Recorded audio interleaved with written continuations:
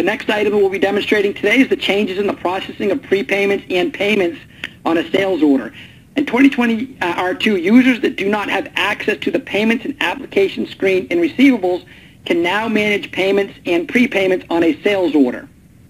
Users can now choose payment or prepayment on the Payments tab, and a new window will appear that will allow them to manage payment details, and that's a new window that you can see there in the slide. This will create a new payment and applications transaction in the Receivables module with a status of balanced. This will allow a manager or something along those lines to address this item later on. So this is for a customer whose default payment method is a check, and then this is for a default customer whose default payment method is for credit card. And again, when we demonstrate, we always show this authorize, and this is where this is going to be shown. So it is important that we look at that today. So what I'm going to do here is I'm going to call up transaction sales order 5802. And Alta Ace is my customer here. And I can see there's some items on there. And if I want to do a prepayment, I can go onto the Payments tab. And when I choose to create prepayment, in previous versions, folks, this would actually launch the Payments and Applications window. And if you did not have access to that window, you could not record a payment.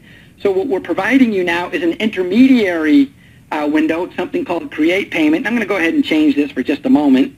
So we're going to go and we'll call it Deposit. Right? I'm going to go ahead and click OK. All right, so now what this is doing, it's actually creating a transaction that we'll see here in just a moment, but it's also updated my sales order. Unbilled amount 500, unpaid balance 300. On the Totals tab, you'll still see the same roll forward.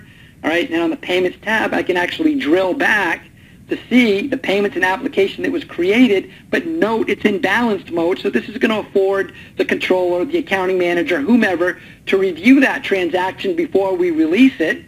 And if they had a question on the order, they can actually access that order directly from here. So that's some very neat functionality. The other thing that we're providing here is, if I go to my next item, number 5803, is with a credit card customer. Again, so the same type of thing. What we're going to do is when we create the prepayment, all right, I'm just going to go ahead and authorize this, so we're getting authorization. When I add that particular item, if you look, same item here, but look, because it's a credit card transaction, now what do I have? I have pending processing. I have payment reference.